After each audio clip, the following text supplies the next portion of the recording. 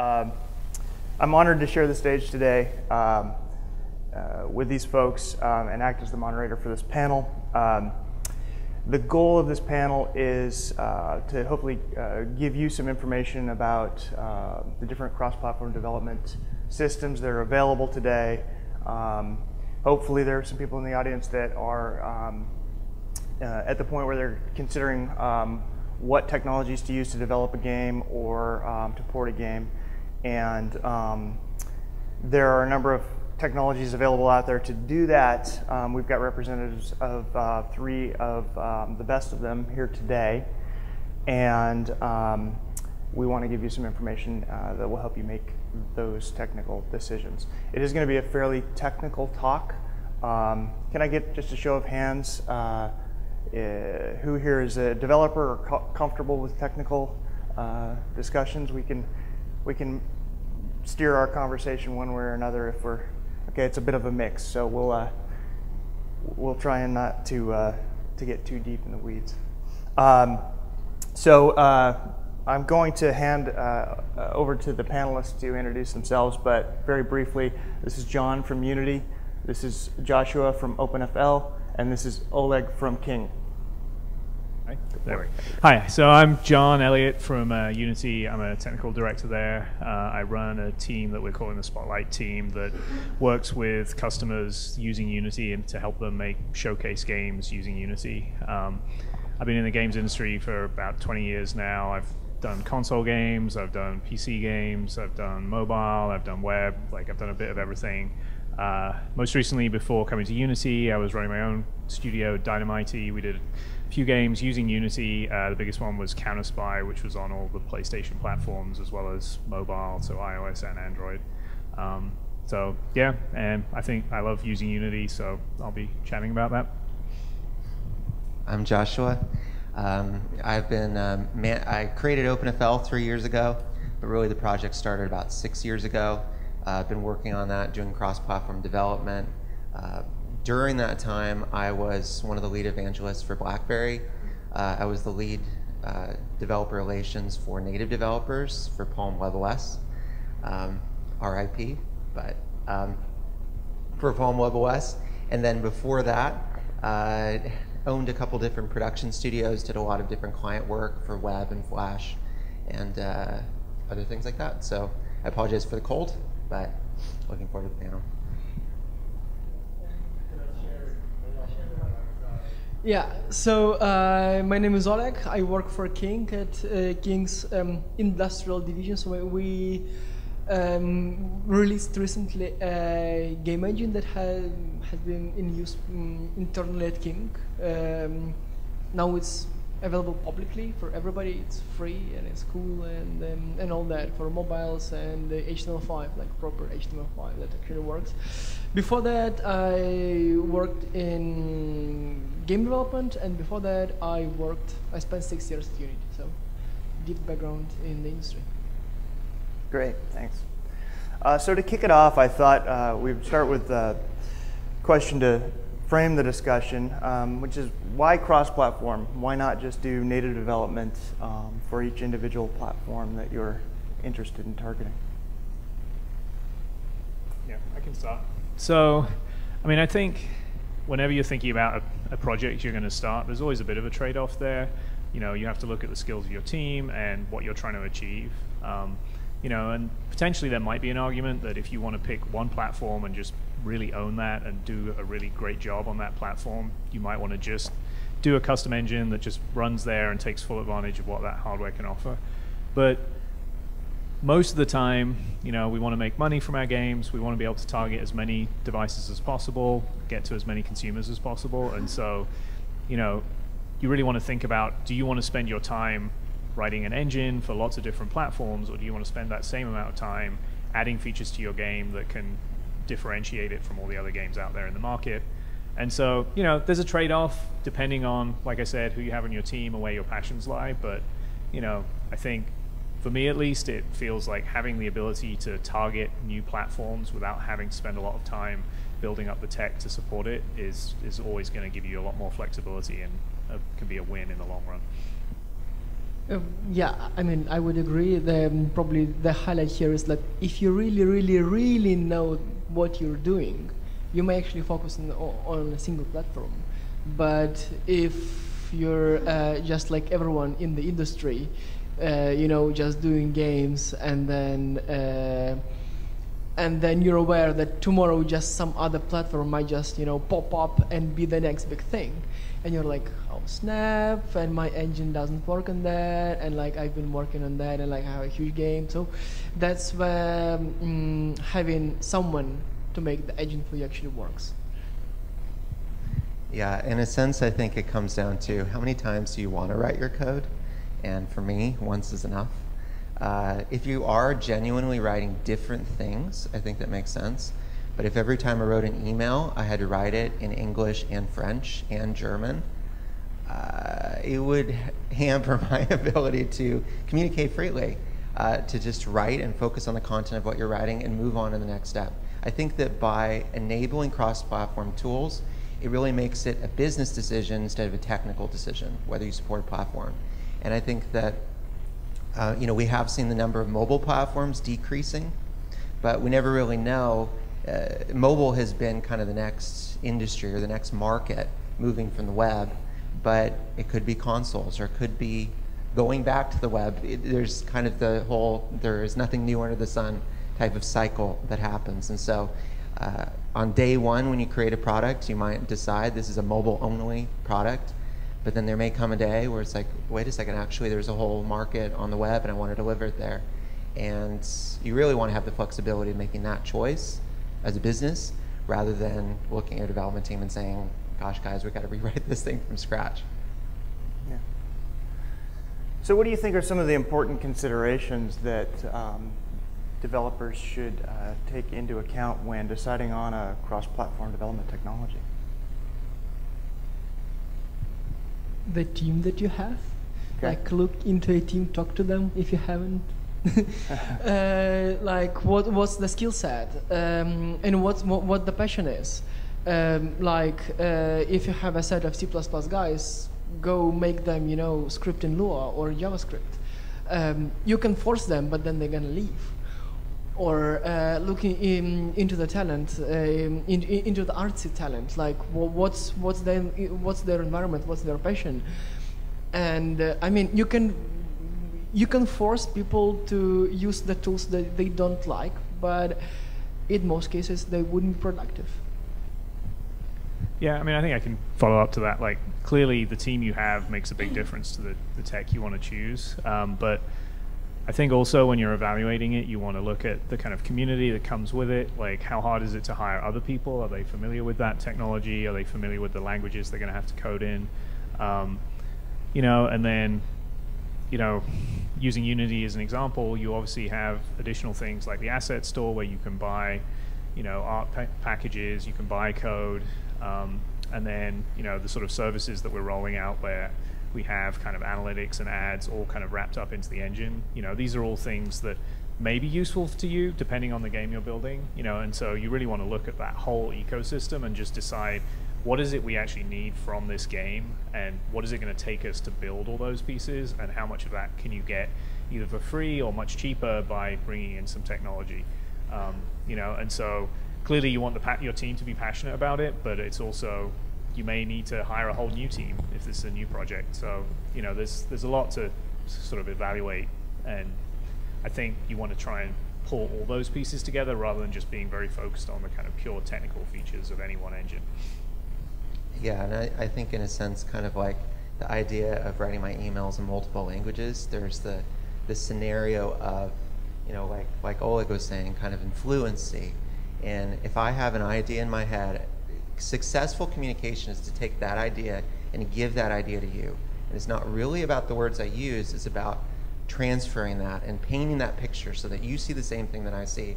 And if I'm a native English speaker, so if I use English, I'm going to be best suited and best equipped to try and accomplish that. So as a developer, the languages that people use and the paradigms that they use is really important for them being able to freely express what they're trying to create. But on the technical side as well, I think that there is potentially the issue of is this well suited for what I'm created? If you want to create a mobile game, even if you're really good at PHP, it's probably the wrong language for it. So some languages are better for, we have languages for writing music and notating music, and we have languages for speaking and communicating. And so, you know, not every framework might really be well suited for 2D or 3D or VR or other things that you're looking at. There is one more thing we've discussed, that like, well, we have a team, then we have like a game in mind. Also an important thing to consider when picking a technology is actually the shipping process. Like how are you gonna ship the game? Like just uploading the APK to the marketplace doesn't actually work. So maybe you would need to assemble a community on Steam. Maybe you have resources to pre-warm the community by publishing, say, a web version of the game. And so when you figure out the path to the market, like the publishing process, maybe you will figure out with additional specifications for a game engine or for technology that you're choosing. Maybe you would actually want like the game engine to actually support HTML5 and Steam, or maybe maybe you're speaking to Sony guys and actually want to consider consoles, despite you're working on a 2D game. But like if like there are some business relations, it's like what I'm trying to say, that business decisions also should be included when considering technology. I think one final thought, just you talking about fluency made me think of this, that another big consideration for any kind of engine or technology you pick is just how fast you can iterate. Because at the end of the day, the quality of the product you build is all about how many times you can iterate on it, how quickly can you try an idea, see the result, decide if it's good, decide if it's fun, decide if it's hitting whatever goals you've set for that feature. And so, I think there's a point when if you can iterate in seconds rather than minutes or hours, you can really like exponentially increase the quality on your game, because you try things that you would never even think about trying. And so, again, when you're looking at which technology, you want to think about, okay, how quickly can I get results with this? Because it keeps your team excited and passionate when they can get results quickly and try things quickly.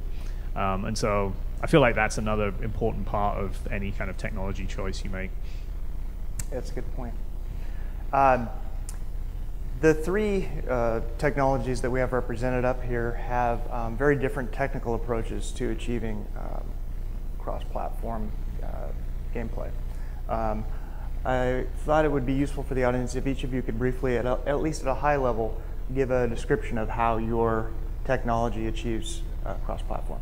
Well, I'll start because I think OpenFL is probably the most unusual of the three represented here. So OpenFL uses a language called Haxe. Anyone who knows how to write JavaScript or C# or ActionScript, it's ECMAScript based. So any of those languages, it's very familiar. Anyone that I've ever met, it really only takes a day to figure most of it out. But the unique thing about Haxe, it's been around for over a decade, the unique thing about Haxe is that from day one, it was created to compile to other languages. And if that did not work, it would be like a big scary thing, and it would just be a failure.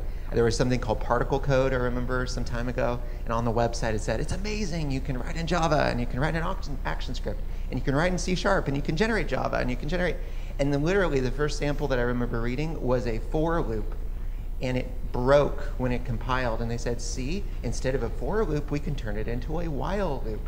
And I know not everyone here is technical, but it's basically, instead of saying, hello, how are you, you can say, hey, dude. And like that fixes your code. Isn't this amazing? And it's like, you can't second guess every single thing you do and have this work. But because that works, the really exciting thing, so the #1 blocker to anybody using it is that people are like, Haxe, what's that? Is that in German, it's a pork knuckle. So like, what is this thing? But once you get past that, because you can write your code once and actually generate JavaScript or generate C# or generate Java or generate C++, and this actually works. With OpenFL, we're able to create an engine where it will go to HTML5. I think OpenFL right now, gzipped is like 40K. So it goes to JavaScript, and it is JavaScript. You can insert your own JavaScript code in there if you want to. Or we could go to C# and go through and script in. It doesn't work as well, but you can. Or you can go to C++ and be native for mobile and native for desktop or native for consoles.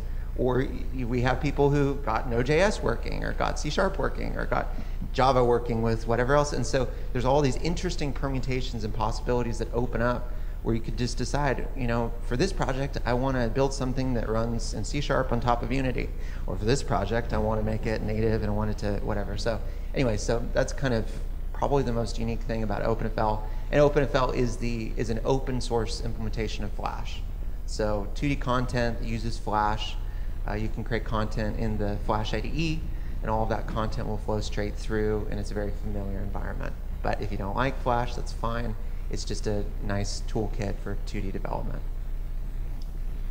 So how does Unity approach multi-platform? I mean, we right now support probably 28 platforms, I think. So we definitely cover a lot of different devices. And at its core, Unity has C++ runtime that gives you 3D rendering, and now 2D rendering, a UI system, physics, you know, audio, animation, like the basic building blocks for pretty much any type of game engine out there. And we've put a lot of effort into making sure that that actually runs the same on pretty much every platform we support. There's a few where, you know, the capabilities are radically different, where it may be somewhat limited, but there's a real effort to make it so that everything actually works the same, looks the same across all those platforms.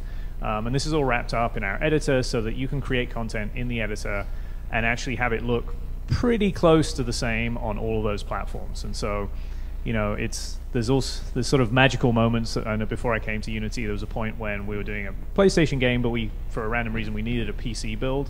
And so we just switched platform, hit build, and it basically worked just right out of the box, which is, you know, really what you want from a core technology. I think the other piece that sort of enables that is we have this C++ runtime, but we use C#. Well, we use the .NET virtual machine to do our coding. These days, I think most people use C#, but we also support JavaScript, and I think Boo may have gone away, but for a long time we supported like a variant of Python as well.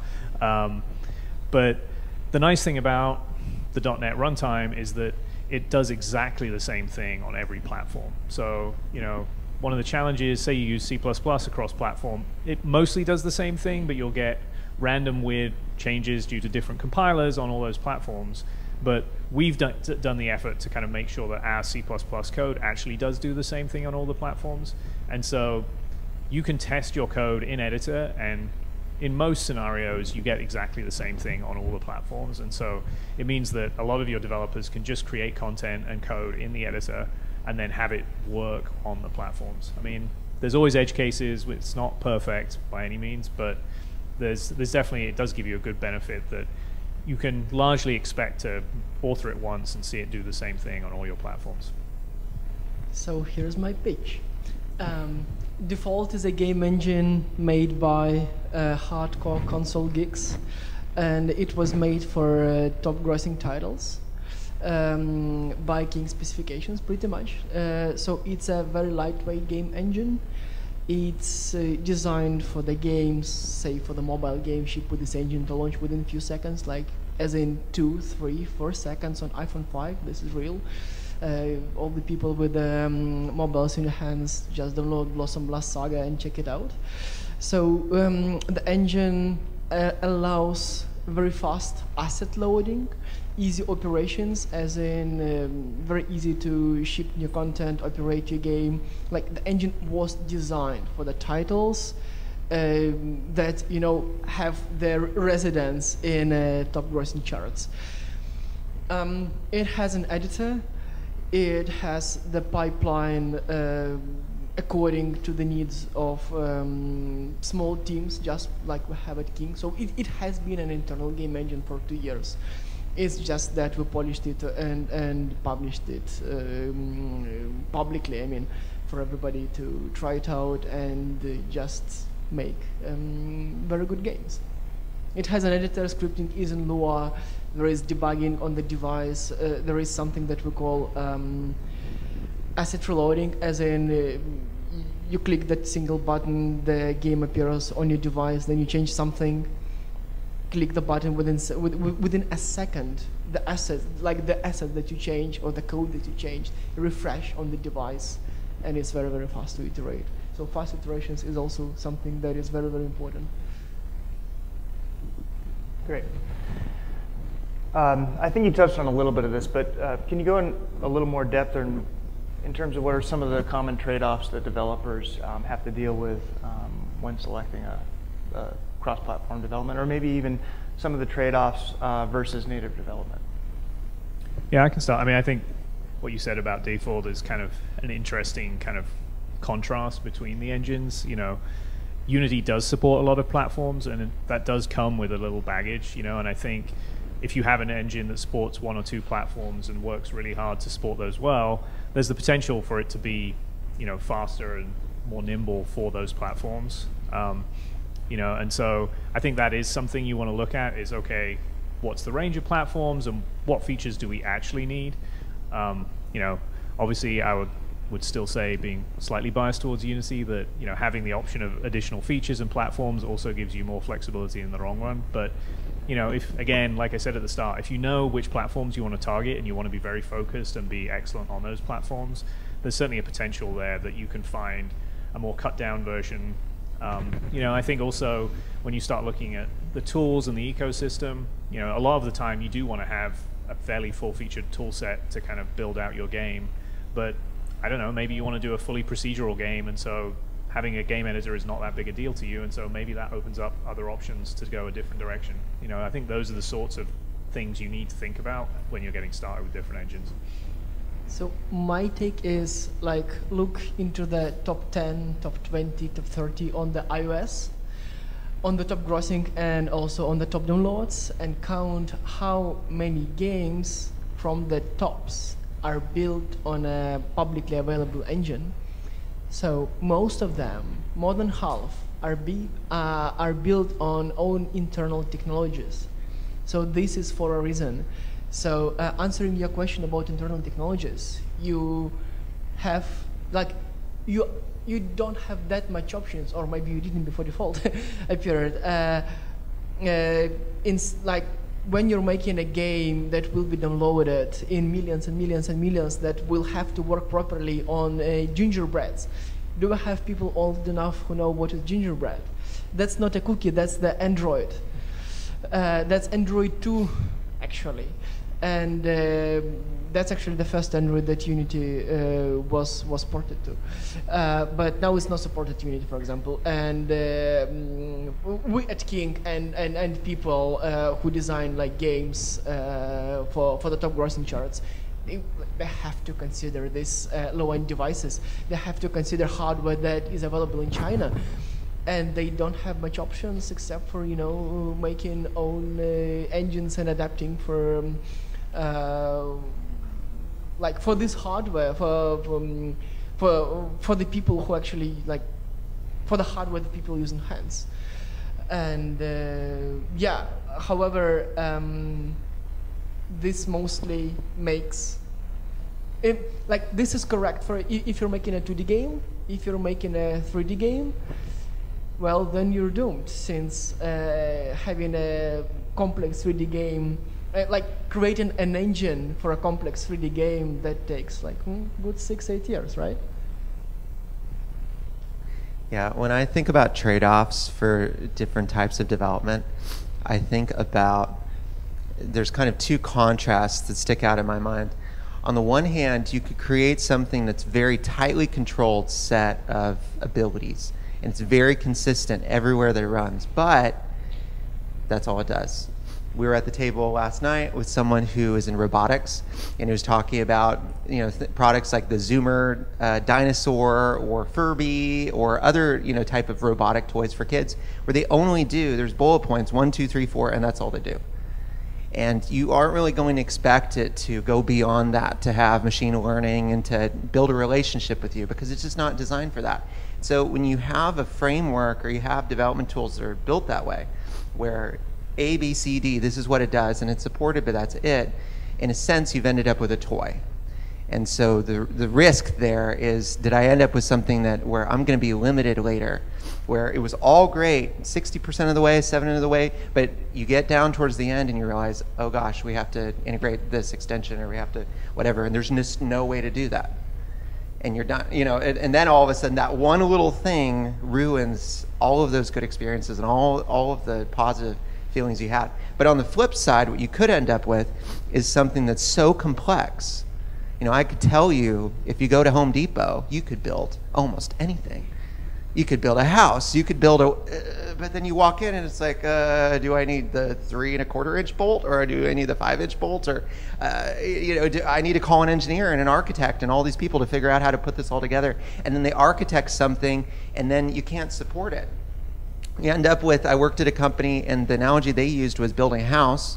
And they said, when you build a house, you hire someone who knows how to do it. But once you're done, you shouldn't have to call the contractor back to add a sofa, to change the paint color on your walls. You should be able to do that kind of stuff yourself, or hire a neighbor kid to do it or something. So finding the right balance between those two is tricky. And so the methodology behind OpenFL, the way I've thought about it is like driving a car. Cars are not like a rocket ship or submarine that have dials everywhere. They're designed to be very simple to drive. And maybe a person could think that kind of, I'm smarter than that. I could handle more than one steering wheel or 2 pedals or, whatever else. But the reality is that by simplifying those controls, it means you can hop in the car and you can think about the speech you're going to give today, the document you need to write, the code you're trying to solve, the business deal that you're about to do. You can multitask while you're driving because it's simple, and you can just work on the level of intent. But if you want to, you can open the hood, and if you want it to do La Cucaracha when you hit the horn, you can do that. If you want to pimp your ride, you have that ability. No one's locked the hood and prevented you from doing that. So I believe that one of the benefits of open source is really giving you that ability, so that you can try and create an environment where it's simple to use and you can just create whatever you want to create. But when you get down to that point of, I really wish I could just change this one thing, or I really wish I could fix this thing, you can bring in an engineer who's clever, who can deal with that piece of code. You can solve that problem. You can make it work exactly the way you want and ship that product perfectly with the cherry on top of however you wanted to do it. Great. I'm going to shift gears a little bit and talk about Flash. It may be a little bit unfair. We don't have anybody from Adobe here, but we need to talk about it anyway. Flash has been a popular game development platform for many years, and the writing's been on the wall for some time that it's going to be going away. Most recently, Google made an announcement that they'd be disabling Flash content by default in Chrome. I wondered what your thoughts were on the current state of Flash development and the next 6 months. Will people be publishing Swift 6 months from now? Okay, I guess that's a cue for me. Well, I think the first thing, so Flash, depending on who you talk to, is a dirty word. You shouldn't do that in mixed company. Don't say that word. But honestly, I believe that people forget 10 years ago, 12 years ago, how good Flash was. I believe, the way I think about it is Flash is like the plugin victorious. Back in the day, I had the Yamaha XG MIDI plugin that made my MIDI sound super cool, like listening to Depeche Mode, get the balance right. In Yamaha MIDI, made it so much better. Or the, what was it, like the Mission Impossible theme, or other things like that back in the day. Back when we had MIDIs on and frames on our websites, because we were cool like that and future facing. But anyway, so the web was created with plugins. JavaScript wasn't very good. The browser is fairly simple, and plugins is really what filled in those needs. It made things that just weren't possible. The first time I saw a website that had Flash on it, it was like, where did that come from? Especially the first time I saw a website with Flash at 30 frames a second. So changing the defaults from 12 frames to 30 frames, all of a sudden it's like, whoa, that's so smooth and that's so amazing. And Craig came from Real Networks. We had Real Player. We've had Java applets. We've had a million different plugins. Unity started as a plugin. So we've had all these different plugins in the browser. And really where we've ended up today is that we don't want plugins. that we've built web browsers up, and it's taken over a decade, but we've built web browsers up to the point where we say, we don't need a plugin to deliver these experiences, so why have a plugin when we could just simplify it and do it without? And I think that's okay. And that, to be honest, is, I think, the real issue here. It's not about Flash. It's not about Flash development. It's just about plugins in general. And so with that in mind, I think that it's important as developers to remember that we are serving the users. We are delivering experiences to them. So it's about how do we take an experience and deliver that to our users, and where are they? And what are they comfortable with, and how do they want to experience this? And so maybe it's on the web, but increasingly it's also on mobile devices and apps and other types of environments. And that's the number one most important thing. And everything else we do is meant to serve that. And so with OpenFL, we take the Flash development paradigm. Anyone who used and loved Flash just loved the workflow, but we don't need the plugin anymore. We can just go straight to HTML5. We can go native for iOS and Android and Windows and Mac and Linux and anything else you want to do. So decoupling the two. But to me, I think it really just comes down to any plugin. So I have a bit different angle on that. The angle would be from who plays Flash games nowadays, and the second angle is who is still making Flash games nowadays. So a bit of context here, like why do I care so much? So we have a full-fledged, really well working HTML5 runtime. So like when you publish games on default to HTML5, it's like these games load within seconds and all that. So I was really interested in getting the Flash people saying, hey, like Flash is dying, probably, blah, blah, blah, this is new technology.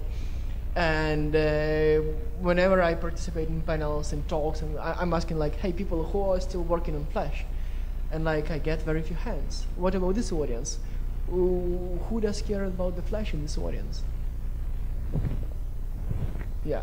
So, and I'm trying to figure out like why, like who like the buying traffic for the mobiles is so expensive. There is so much traffic on the web. It's cheaper. It's like there is Facebook. I mean, it's tough, but it's there, and there's Congregate and other things. Why don't you make games on for the web? And the answer is, well, but like people can play on mobiles. It used to be that a person comes to the office, switch the Facebook and plays a game there. Now they all play on the mobiles. And I'm like, okay, so maybe it's not the problem about the technology itself. It's the problem about the players who still play or don't play Flash games anymore. Maybe there is no need for that. So that's not an answer. That's a bunch of questions. But maybe you have something to input here. I mean, I think it's sort of an interesting perspective for me. I'm not an expert on Flash at all, but I do think that the whole plugin environment has been pretty interesting. It's it definitely drove the web, and Flash did a great job of getting a huge number of installs. Unity never really came close, and we were still one of the more installed plugins out there. And I think I think you raise interesting points about whether there's actually a viable business model and whether people actually want to play those games on the web as well. I know certainly inside Unity we've sort of struggled with how ready the browsers are to not have plugins as well, as much as they're disabling the ability to have something like Flash or Unity as a plugin. WebGL is still evolving a lot. It's way better than it used to be, but I feel like they're forcing the issue pretty fast, and maybe that is partly because they see the numbers and people aren't using the plugins as much as they used to.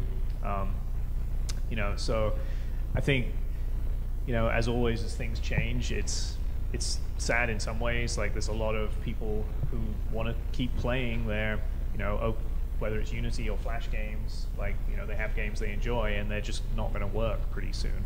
And there's not really a good way to kind of maintain those and keep them working.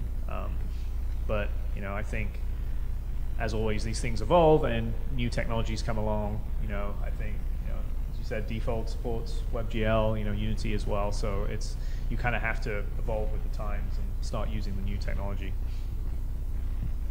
Okay. I'm going to ask one more question, and then we're going to take a few questions from the audience. So be thinking of questions for these folks. As we know, as game developers, there's a lot more that goes into a game than just code for gameplay. As a business, we have a lot of tools that we integrate and libraries that interface with in-app purchase mechanisms, advertisers, tracking mechanisms. And it can be difficult for developers to integrate these third-party libraries or SDKs into their game, especially when having to do this multiple times across platforms. Can you talk about how development platforms can help ease this for developers and maybe how you approach it? Sure. I feel like this is a bit of a gimme for Unity, but I'll talk about it for sure. Thank you. So, I guess I'll give some perspective on this because, before I was working at Unity, I was running my own game company. We were small. We only had a few engineers. And, integrating any technology, you didn't really have very much time to do it. Honestly, if you couldn't download a library and have it kind of working within a day, you just weren't going to do it. You just had to move fast, and so you would, if it wasn't working after a day, you'd be more likely to try a different provider and a different library, or at least I was, especially when I didn't know for sure which one was going to be the best anyhow. And so, I think the ease of integrating it is a huge part of whether people are going to use different services. And we were a Unity shop, and so we scoured the asset store all the time, and that was a huge benefit because there were so many plugins available there where you could just download it. They came with source code, so you could fix any bugs in it, and so you often could get things up and running very quickly. But the reason why I say this is a gimme is that obviously, a big part of what Unity is offering now are these kind of services and having them fully integrated into the engine. So, we offer ads and analytics. We have cloud build, we have in-app purchase, we have all these things that you have to have for your game, and we provide them as just part of our API. They all work together, the analytics, in-app purchase, and ads can all kind of combine together. And so, it does let you build up this whole stack of tech that you need for most sort of mobile games very quickly, and they work nicely together. And so, that's Unity's big push right now is to, we want to enable developer success, and what we basically mean by that is helping people make money with their games. And so a big part of that is providing these big chunks of technology that, the big guys have built for themselves and spend a lot of money on, but now we can offer them to every developer out there, at a very reasonable price. All right. So for OpenFL, I would say that on the HTML5 side, there's a lot of flexibility, especially that I feel like that's one of the most difficult things to do using a solution like ASM.js in the web is how do I integrate with this with anything else on the website? Especially, I think the other thing that we've seen plugins used on the web and everything else, and a lot of us here are probably developing games that are designed as a let's draw a box on the screen and everything is going to happen inside of that box. But I do think that historically, a lot of this type of content on the web has been kind of commingled and intermixed within the site, within various sections of the page. And so being able to decouple things and more tightly integrate in that way is definitely a benefit by being able to go to straight JavaScript and having full control over that. As for mobile and other platforms like that, OpenFL's been around long enough that a lot of the key extensions there are available. You can write pure Java for Android extensions. You can write Objective-C or Swift or C, C++, and so on for iOS. A lot of different people in the community have developed those extensions, and we've been working to gather those together so that we're all working together as a community to make one great in-app purchase extension rather than splintering off into multiple different ones. But really all of this is possible without paying a yearly subscription, without paying, especially if you want to go to consoles, using some platforms will cost you as much as a mobile home or as much as a Bentley or something to go to. And so, some of those considerations are important as well. If all the extensions you need except for one are there, and it costs you a week of development time to get that done, that maybe long term is a lot better financially than committing yourself to paying a tax on the whole future of your development. Yeah. So when you're making a bigger game, probably you would launch it on 2, maybe 3 platforms, like 4 at max, like within a coming year. So you would have quite a limited set of SDK what you need to integrate. But when you're making a free-to-play title, especially for the mobiles and maybe for the web, you would actually want to run on just a myriad of app stores. You would have to integrate so much SDKs from the partners, like billing. How many just billing SDKs would you want to integrate? So, and like these are the problems that King has to fight with. Since like check out the King games, I mean they're everywhere, and so default was created according to these specifications, according to the needs of the teams. That hey, like this is a core of our game, and like these are 100 items that we have to ship with certain bills. So this is the metrics. So we have a built-in dependencies manager kind of thing. And it's like so so you ship like so you build the metrics of SKUs, like the units, say for Android that would be APK files, according to specific needs.